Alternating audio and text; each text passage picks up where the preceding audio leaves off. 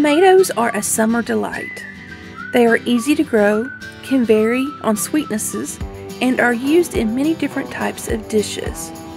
Preservation of these wonderful, juicy fruits vary from canning, drying, freezing, fermenting, and pickling.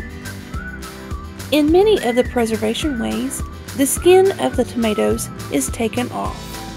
Here I have taken the skins off the tomato and canned the tomatoes from the garden.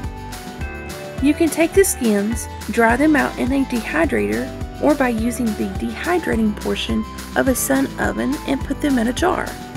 This will last for 1 to 2 years in storage, but make sure to remove the air from the jar. I use a manual jar sealer. It is easy and quick. You can use dehydrated tomato skins in salads and sandwiches.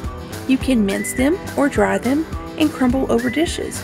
You can also make tomato powder, tomato chips, or sun-dried tomato pesto. Thank you for watching this video. Please continue to help me help you by liking, sharing, and subscribing.